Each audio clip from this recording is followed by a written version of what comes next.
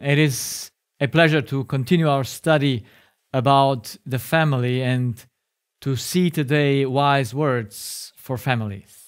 We remember that God is the founder of the family and He made it with a purpose that they should work together serving their Creator. And that would bring as a result a multiplication of happiness and of the family members. The means of it can be only one, that is the love of God with all its ingredients. And the source of it can only be one, that is God, who is the source of love, the only source of love. He made that this marriage should be without an end of Adam and Eve, but because of sin, everything came to an end that He had created. And so even the marriage finds its end with death and with the breaking of the laws that God put there to govern marriage. Now, in the lesson today, we have wise counsels to families, wise words. But there is yet a problem that I have seen. I'm grown up in a Christian family. I have been grown up now I have 55 years under reading the Bible and the wise words, because here are wise words. And yet, it looks like it does not help. Even though the words are wise and they would bring great things to those who put them into practice, even though that they read it, those who think they got it, when you look to their lives, it's just a theoretical approach, not something substantial. And the cause of this is because the wise words of the Bible, we don't know how to interpret them. We don't know how to evaluate them. Because God created us so that our reason, our spirit, is like a scale. And He cannot take something in which is not according to the truth. So, how can I read the Bible and still miss the point? I do that because I don't know what is the truth. By which shall I measure what I read? Because we can read whatever we want, and it will not enter us except by our evaluation. That's how God created the Spirit. He must take in what He thinks is the truth. So, let's see the Bible verse that we have at the beginning of our lesson, Proverbs 3, 5, 6, and I read 5 to 8. Trust in the Lord with all thine heart, and lean not unto thine own understanding. In all thy ways acknowledge Him, and He shall direct thy paths. Be not wise in thine own eyes. Fear the Lord, and depart from evil. It shall be health to thy whole body, and marrow to thy bones. So, beautiful words. But we give it to 10 people, and we get 10 results. Not results that complement each other, but they are contradicting each other. So, how do we properly interpret the words? There are only two ways of interpretation. There are only two ways. Either I live out of the false identity where I say I'm God and I am the scale, and then I trust my own evaluation and ability in order to think and interpret properly. Or I know that I'm a created being, and then I trust outside of myself because a scale has not the balances in it. The information comes from out, and the measurement comes from out. I just the one that uses both of them. So if I'm a created being, then I trust the scale, which is outside of me, in order to think and interpret properly. So when we take the wise words with unreason, which means I am a God, then I am the scale. And since I'm being the scale, of course, the truth is me. So my subjective evaluation becomes that by which I read, and not only read, but by which I interpret what I have read. And then, of course, the interpretation of the information is wrong. So let us put that a little bit into practice by these words here. Trust in the Lord with all thine heart. What does that mean? And lean not unto thine own understanding. How can you trust the Lord? Now, if you don't have the law and the function of the human being, understanding, trusting is taking, then you might be very confused, thinking, okay, just trust the Lord and He will do that what you have to do. You will say, acknowledge Him, so just ask Him that He shall do something, and then He shall direct thy path. And so you go through all the Bible and you take those Bible verses where parents cite to their children and said, you have to honor me because you see the Bible says honor thy parents. And you find those wise words that says, he who hates his son neglects the rod of education. So all this, you will have a great mixture and a total misunderstanding of what is written. Because you unconsciously put yourself as the evaluation of what you read. That's why we are so confused in Christianity. That's why we get never to unity or complement each other, but are always in contradiction. No matter which denomination, no matter which faith someone goes, it is always the same. We have the same Bible and we fight about the same Bible verses. The one reads it like this, the other reads it like that, because each one of them unconsciously, I would say, because of unknowledge of the law, put their own subjective evaluation of the truth. And if you look to all the methods of interpretation, you will find they're all subjective. There's none objective. The only way to become objective is to know, who am I? And then I will put my trust on the scale. And who is the scale? Who is the truth? Of course, it's the law of nature, but the law of nature is an expression of God. So in the moment I take the scale in order to interpret the Bible or whatever I read, it doesn't matter which information, then I will understand it correctly. Then I know trust in the Lord with all thy heart means you take from God. That is, you say, okay, how shall I do things? You don't trust that you know it better, but you see the scale, you encounter. How shall this be done? And you would not lean then on your own subjective interpretation. But you say, okay, Lord, this is a nice word, but how can I understand it? I must understand it. Reason was made to bear the sway. We must understand the things, but we need a measurement by which we do that, and that is the law, because it's an expression of God.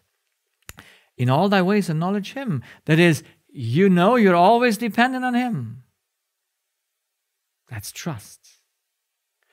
And then He shall direct thy path. So shall He direct thy path? No. You orient yourself after Him because you take His law as your guidance. Be not wise in thine own eyes. So don't trust yourself. That's be not wise in your own eyes. Don't trust that the way you interpret the things without a scale is right. You can only trust the scale for interpretation of the words. Fear the Lord, which is nothing else than trust Him. And depart from evil, which is nothing else than trust yourself or be dependent on humans. And it shall be health to thy navel or to thy flesh, and marrow to thy bones. So you see, the trust in God, which without the law you cannot know how it works, will all the wise words we read in the Bible will have no power to be implemented.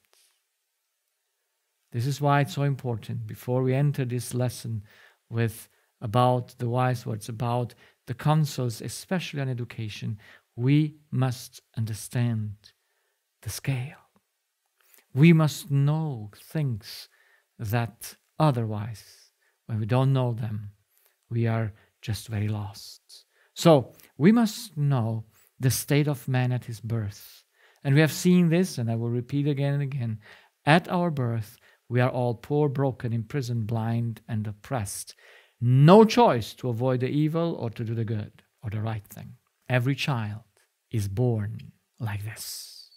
None of us were born on a neutral path, like most people think.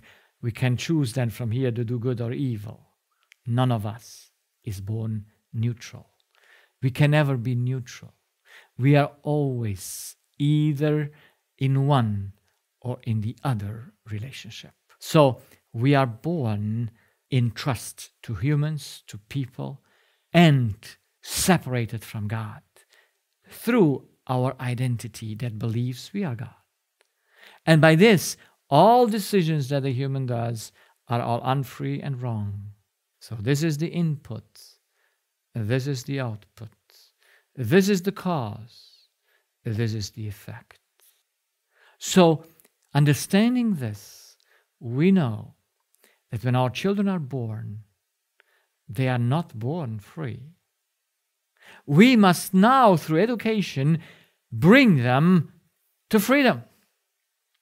Bring them into a state of trusting God, so they change where they take from, they change the cause.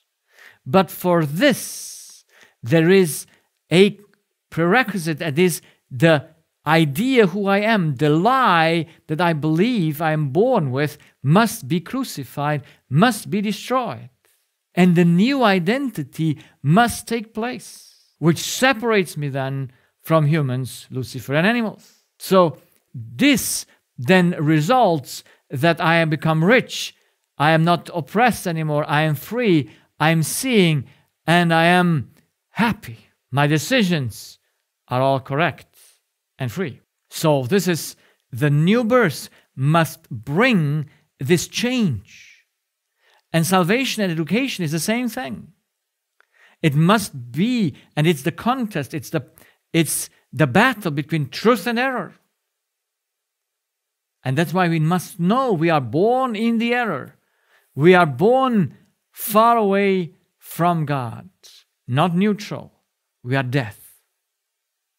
We are born death. It's just grace that keeps us alive. And if the gospel would never come to us, if the light would never come to us, we would just pass through life as dead people, dying then finally. So God wants to rescue humanity, but for this it must understand first its state. So I want to show that with the stove. I use this element just to make sure we understand the point. A stove which is made to be dependent. The Creator says the stove needs to be dependent on a 110 volt or 220 volt connection. The stove has no choice on what source it has to be connected to. This is the legal connection. Then the stove will work properly, and it's not under law what the stove cooks. He can cook 1 billion of meals. That's his liberty. There is no law that governs the cooking. There is only a law that governs the source. You can cook on this stove as long as it's legally connected, as much as you want. That's freedom. So the same is when you take the stove and put it to the wrong dependency. It's an illegal connection and it does not work. So you cannot put any cooking there. You are captive. You're captive. So the problem of humanity is not here in the effect. The effect just shows that he's in an illegal connection. So every child is born with the wrong connection. He needs love. God made him to trust. The only way to get that love is by trust. And since he is God, he thinks he does not need to trust anyone. So he subconsciously trusts people, animals, and Lucifer. And he has no choice, as long as he thinks he's a God, to trust here. Because he must trust somewhere. There's no choice to not trust. And also, if he trusts there, there is no love in there. So he will be in an illegal connection, and his decisions are all unfree and wrong. So I repeat these principles again and again so that we understand our children are born in an error. And if we want to help them, we must know the state of their birth. Because the greatest frustration with parents is in education. They want to educate a child in a good behavior.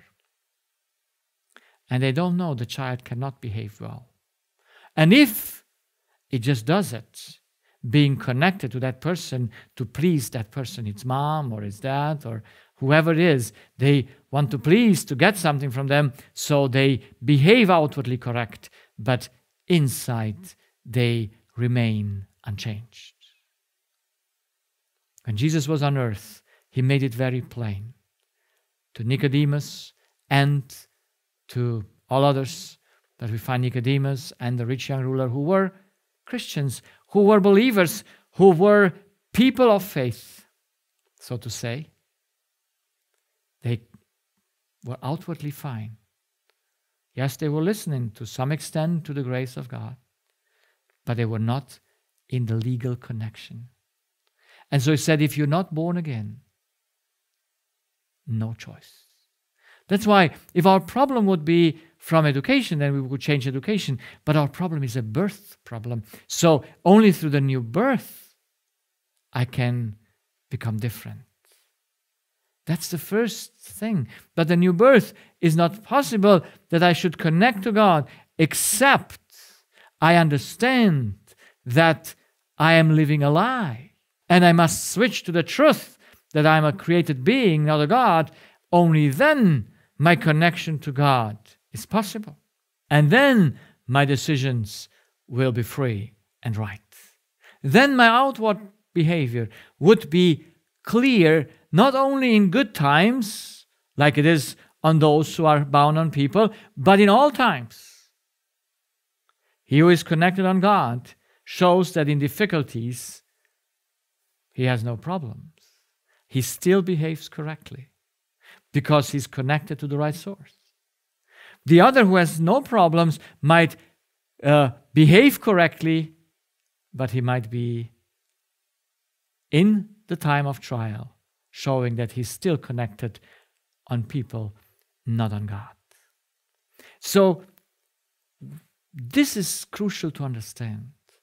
If we want to educate our children, and we must educate ourselves as well, and that's even more important, that both works can only be done understanding the truth about ourselves, understanding our condition in which we are born, and how we can get from this inborn problem into a new birth. So education is not an external change of behavior. Education can never be an external change of behavior. It's not behaviorism. It must be an internal change of the lie that we are born with about ourselves into the truth. So there is an inner thing to be changed, and to this inner thing only the own person has access. So a mother and a father cannot change their child. The child must change itself using the power of God by taking the truth instead of the lie. But for this, the child must first see its condition. That's why the requirement is first, the lie of my false identity needs to be recognized. I must see, there is something wrong in me that forces me to do the wrong outside of me. So since this is unconscious, how can we change that? You see, education and salvation, if it would be an outward change of behavior, then we could put all in these therapies that people invented of behavior change, and behavior change. Lifestyle is nothing else than behavior change. And we will do this in the whole world. We just change outward things, never changing the connection. And if the devil would like to fool us, he would make us to have the best lifestyle, do the right things, and we would be like the Pharisees who outwardly were perfect, but inwardly they were rotten. And Jesus said, you are graves, painted graves. So you're dead inside, but outside you look like very nice painted. If the devil could do this with us, he would just be very happy. Because then the error would go deeper and deeper. And we would never realize that something internal in us is wrong about what we think about us. So, in all our education plans, and when I see them, I'm getting sometimes very sad that we have not understood education is a change of an inner situation that will have a change of an outside, of course. But that then comes from inside out, from cause to effect. And not change the effect without changing the cause. And this is the devil's greatest, I would say, deception, changing the outward, putting the right lifestyle in, doing the right things, put your child to behave well on the table or wherever. And it goes for a time, but you lose it later because that thing is still there. It's not taken off, and it will fool the child whenever it comes into a difficult situation. This is why we need to know the child only can educate itself by understanding the lie. But you cannot see the lie before you cannot see the truth. So parents must do that. But how? So we can go to that what we don't see by that what we see. So the consequences which are visible indicate the lie. So whenever one is in bondage, he does not do what he wants. He indicates he must betray himself. He must lie. He must believe about himself a lie. Everyone who's impatient is an indication that he has a wrong identity. Everyone who shows aggressivity or anger or competition. I played with my grandson, and there was a game of who win, and it was just a little thing, but I saw how he reacted when he lost, and I said, we have to stop all this kind of playing because we nourish the lie in ourselves. And then you see how miserable the child feels when he loses. And so we must understand, competition is an indication that I must betray myself. So from inside, I must change something that I get out of competition with everyone. When we fight each other, when we have violence when there is possessivity in the child, we see, let's see where that comes from. It must come from the lie that I'm a god. I possess things. So then I have to show the child that this possessivity is a betrayal, and if he's a created being, then he must possess nothing, because that's a deception, thinking he has something. Not even his body, it's just his life. Nothing is his. So I must show from the result, from the effect, I can go to the cause. But we don't want to change the effect. We want to change the cause. Then the effect is included. When children are inaccessible, when people do not want to listen, we know there must be in self-betrayal. When they are unreasonable, when you cannot discuss certain things, you know that's an indication of someone who is a prisoner of his own understanding of himself. When they are cunning, so when we betray, when we are fraudulent or unfaithful, when a child starts to lie, we say, oh, very well, we don't go against the lie of the child because that would be stupidity. That lie just discovers to us its problem in the heart. And so we say, okay, it's not the lie, the issue. It's that the child does something in itself. So what does it believe that it makes the child lie? Because I must change that idea about itself so that it becomes the truth. Then lie is gone. But even if I try here to make the child to not lie it still won't avail nothing. Or when the child is unjust. So the effect is a great help of showing the root. But usually when children do something wrong, the parents get upset. Why do they get upset? First, they have their own lie in themselves because they think the child is their possessor.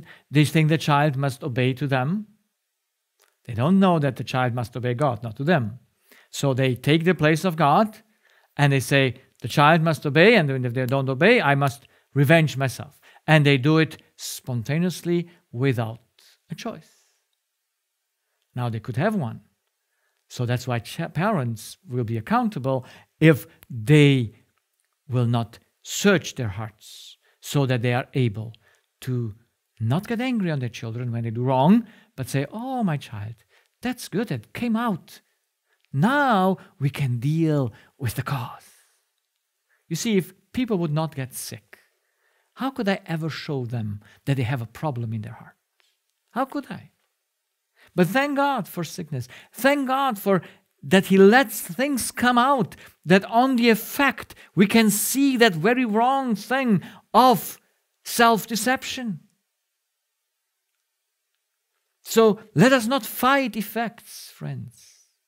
Let us just take the effects as a light shining to us on the cause that is behind it. And let us work on the cause that is behind it. Because only that is reality and will avail anything. All others is deception. So we are not getting angry when we see the effects in the child, because we say, okay, the child is born with this, and now it comes out. Now I can address the mind of the child and say, okay, child, you see what you do? There's something wrong. You understand? You see it? I know you don't do it because you want to, but you're born with the chains. But these chains, would you not like to get them away? And look, the chain is this and this lie that you believe about yourself, and you show him the truth, and then the child has a choice. That's the only choice we have, to choose the truth. And the moment he chooses the truth, its connection goes to God, and that situation will be solved. And consequences indicate when someone is free, is patient, is loving, is faithful, is without guile and righteous. It indicates the truth in his heart. Not under nice circumstances, but under difficult circumstances. You remain loving, you remain patient, you prove that you are in Christ. You prove that you are in the truth. You see, people think that truth is a doctrinal idea, that you believe certain things doctrinally. No. The truth and the lie, the battle is about who we are. That's the truth. That's why Jesus says, I am the truth. Because he says, I am the true man that showed you how to live. In dependence on your Father, in dependence on God, then your work are free. Jesus is the truth about who we are. It's not a doctrinal truth. And it will be shown in the effects. Because there is no cause, that not bring an effect. And the effect proves if someone is in the lie or in the truth. So education must change the child, must bring the child from a self-deception into no self-deception anymore. But this is an internal problem. This is what we must teach the child, because I offer the child the truth when it's so that it sees the lie, and then it gets a choice. Before, you say, don't do this, the child will do it for a while, but it will do it again and again, because it is still bound. It's still in the wrong connection, because it still has not destroyed the lie in his heart. So let us see in which difficulty the child is born. And I put this picture here so that we see this little boy has an issue. He's behind a window. He sees not things correctly. He has needs. No choice for his needs. He has those needs that God put in the human spirit in Eden: love, respect, freedom, safety, justice, harmony, well-being, recognition, appreciation, peace, and so on. All these needs are there. But now he's born thinking he's a God. He does not know that consciously. And now he believes, or he's convinced, that his parents have to give them and satisfy his needs. So he expects the parents to love him. He expects the parents to respect him, to give him liberty, to protect him, to deal justly with him. Just yesterday, spoke with a patient that was upset with her parents, with her mom, because mom did treat her brother different than her. And she considered that as an injustice. By what kind of a thing is that injustice? Because God said the firstborn inherits all things, the others, they just get a part of it. Is that justice? Yes. It's another justice that we think that is equality. No. Mom is free to give the one that and the other that. Who forces her? But the child thinks that's not mother's freedom. I have to get the same love or the same attention that she gives to my sibling. And so the child is in a confusion. And this lady was an older lady that I spoke with, and she carries this from her childhood with her, unknowingly, not knowing that that destroys her body, because she cannot respect her parents. If you have an unjust parent, how can you ever respect him? So you see, there is a deep problem in the child's way to see things. He sees them the opposite, like they are. So he's the just one that judges his parents if they don't do justice, if they are not harmonious, if they do not recognize him or appreciate him. The prince of princes, or a princess of princesses. So that is a great difficulty in which the child unconscious is born, and he believes he's right. He believes the parents must give me that. And he stays in this belief a whole life, no matter if he's born in a Christian family or not, because the Christians have not understood the problem of humanity and its great problem. Why do we need a Savior? Why do we need to get out of a problem? It's because of our birth. That's why there must be a new birth. Now, what is the reaction of the child when its needs are not met like he thinks they need to be met? When his parents do not meet his needs, then he protests. And there are many, many ways to protest. He refused to eat. Oh, they can be so not eating, children. It's amazing that a mom is now in need because the child must eat. And she doesn't understand the protest and feeds the child with force, not ever changing anything. in the cause of its protest, which must be a change in her, first of all. Children, when they are not respected and loved, and they try to control their parents.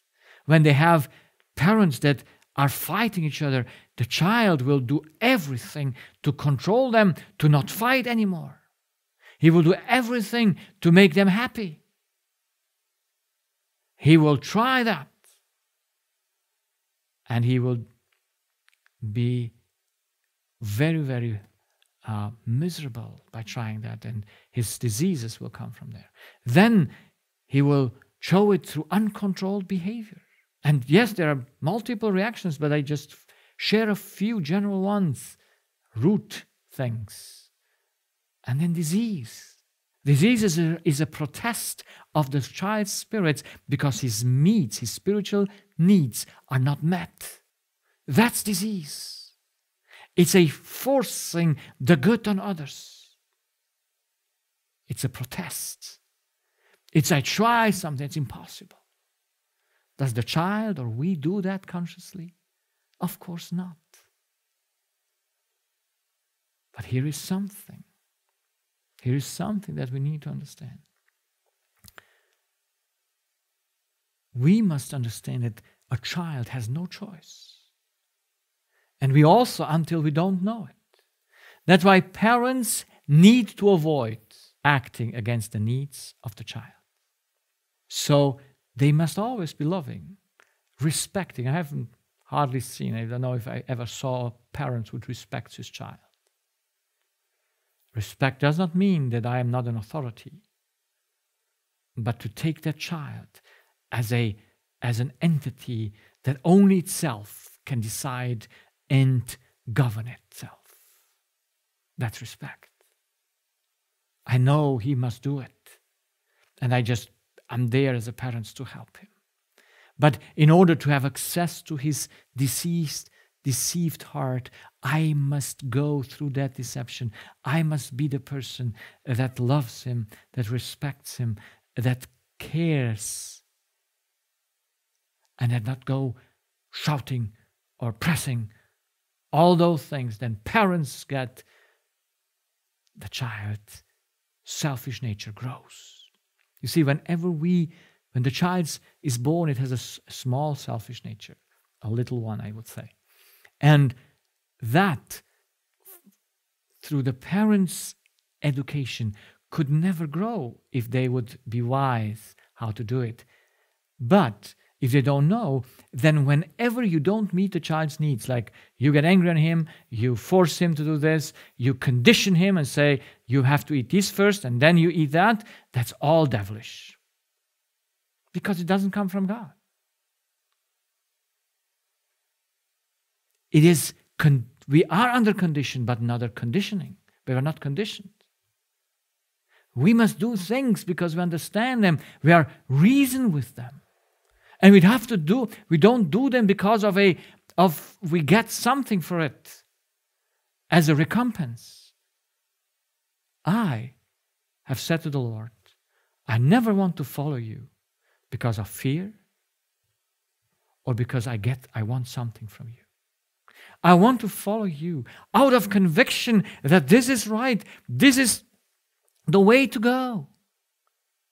Because I might be in a difficult situation. I would say, oh, where is my God who is with me? And I would say, I still do this because it is conviction. I want to serve God of a reasonable conviction of things, not otherwise. So, parents must avoid going against the needs of a child. So, that's why how should do that? What's the crucial question? Do parents want to help the child to get out of the situation, the error it is born into? Do you see, when I see parents that have a handicapped child, how they care for it and how they give all they can, and they don't know that every child is born like that on spiritual matter, that every child is incapable of right behavior, is incapable of obedience until the error is not eliminated. And so we must fight the error in which the child is born. So what do parents need for this sake? They need time to think. That's why God put mother aside for this highly need of the child. But for this, mother needs time to think. She must evaluate, must plan, and must know how to implement. Oh, most parents don't think anymore about except outside behavior. They don't take time to think what's in that child that makes him miserable. And they don't take time to know themselves and know their own error and their weaknesses. If mother does not know, why do I get angry when the child does this? Or why does this behavior of the child trigger this in me? If the parent doesn't understand that, how can he help? That's why parents need first Christ, the Savior, in order to successfully execute their high duty. But if they don't know why they need a Savior, if they don't know that the Savior must bring the truth instead of the lie they already believe from their birth to be the truth. Oh, without a Savior, there is no one that can see the truth, because He brought us the truth. And the truth is the state about ourselves, as I mentioned this before. So the crucial question is, am I aware of the situation in which my child is born, or am I not? Am I aware of my situation in which I am born, or am I not? And there is one point that we'll discuss in our next hour, is the key in education. The inner life of the parents is the key for good education. If the parents' inner life is not correct, if they are having issues with themselves or with the in-laws or whoever they have, the child will always try to fix them and will by this destroy itself. So the greatest way in education is the education of the parents. Their inner life, not their outer life. Of course, what's out comes from inside. But it's their inner life that the child sees. And even a correct outside behavior, you can never fool a child. He knows your inner life exactly. From your voice, from all those. It's all an unconscious intake of information. You can never fool a child. You can have a fight 3 rooms back there. He might not hear it, and he still perceives it. He knows it. So your inner life as a parent is the decisive key for a good education, and especially the mother's inner life. So we will talk about that in our next hour, because there is not time enough to speak about these topics of education. But I hope one day to have just a seminar just about education, where we have to put all these things right and go on and having a clear understanding of what we have to do in order to help our children to get out of the misery we are born into. May God help us to reach the goal through our beloved Savior. Amen.